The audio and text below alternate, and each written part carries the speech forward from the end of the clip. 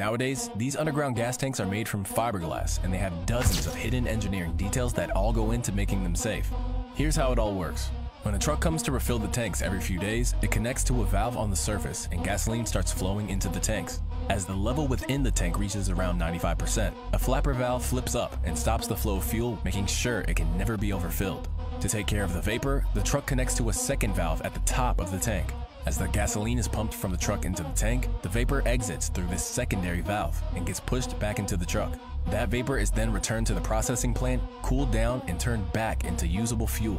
When a customer goes to fill up their car, a pump placed at the bottom of the tank activates and starts sending gas up through a series of pipes and filters into the fuel dispenser. From there, it flows into the fuel nozzle, which is perhaps the most interesting piece of the puzzle. Back in the day, this would have been a simple valve releasing gas into the car.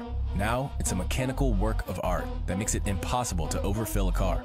As the fuel enters the nozzle, it pushes its way through a narrow opening. Small holes around the opening lead down a thin pipe to a small opening at the tip of the nozzle.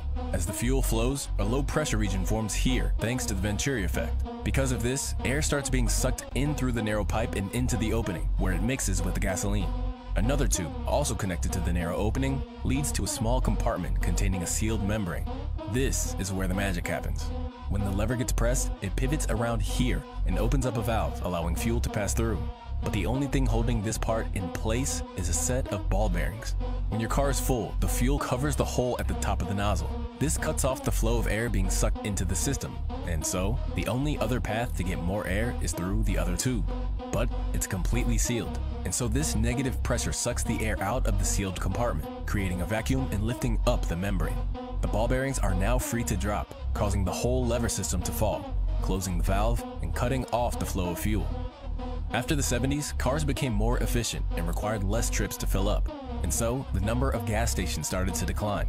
But thanks to 100 years of engineering, gas stations became safe and mundane.